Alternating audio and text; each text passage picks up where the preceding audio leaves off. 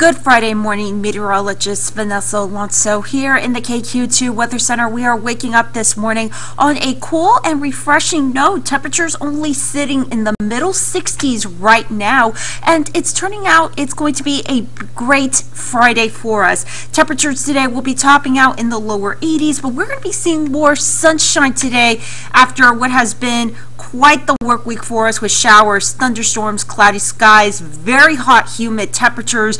This upcoming weekend, it's going to be cooler, but again, it's just going to be great for any outdoor plans you may have, especially on Saturday with a mix of sun and clouds. We are going to start seeing rain chances increase a bit heading into our Sunday, but it's looking to be right now not a washout, just on and off again showers. Right now, our KQ2 high resolution max satellite and radar is just picking up a few clouds this morning as our storm system continues to move out of the region and high pressure is building in. But we are watching this system out west that will be bringing in those rain chances come on Sunday. So let's go ahead and break this all down for you in your KQ2 hour by hour forecast. As you kick off your work and school day, temperatures will be in the 60s, middle 70s, heading into late morning, into the lunchtime hour, lower 80s, heading into the afternoon as you're wrapping up your work and school day, and then heading into your Friday night. It's going to be a great Friday night for any plans you may have with temperatures in the 70s with a few clouds, and then it's just going to be a great start to your Saturday with temperatures in the upper 50s to lower 60s. So a cool